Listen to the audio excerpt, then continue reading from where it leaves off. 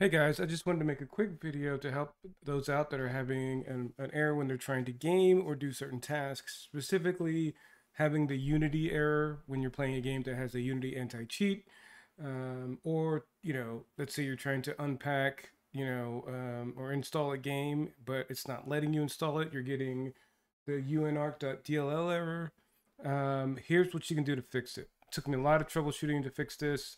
A lot of recommendations were made.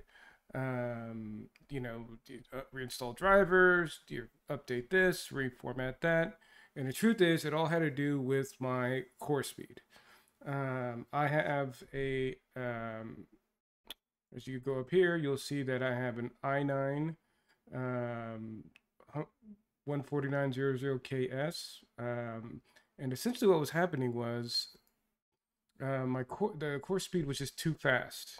I have no idea why having too fast of a core speed triggered those errors, but in order to fix them, until at least the game maker or the program maker comes up with their own fix, all I had to do was drop down my core speed, which is a very, very common thing, guys. This is not, I'm not in BIOS, as you can see, I'm in my Windows, and this is the Intel Extreme Tuning utility where you can get from the Intel website.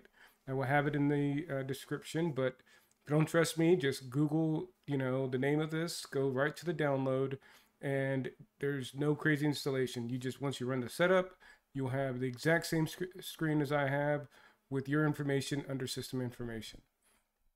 So you'll see my cores right here are 57X. That's what I dropped them to. If you look here, it'll say default and then propose or active. So default for the first two were set to 62X, and then the rest were set to 59X.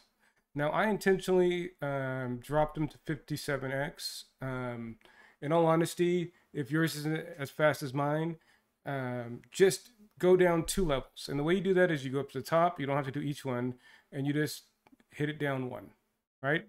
And then it's safe to do 1 or 2 at a time, and then run the program that was giving you the error. If it's the game, if it's installing, then try the application. But you should get there after a couple, after you drop it down a couple times. And then once you, of course, drop it down, you'll then hit apply to save the changes. Or if you don't want to save the changes, you can just discard it. Like, you can do that. And it'll reset it to where it was. You'll always have in this information bubble where you were defaulted at when you're ready to bring it back to the default level. But that's all you need to do. You don't need to change your RAM speed. You don't need to change your, reinstall, reformat your hard drive. You just need to take these down 2 steps, and then you'll be good to go. This is for Intel processors. For AMD, I'm not 100% sure. Unfortunately, I don't have that, and I don't want to guess for you.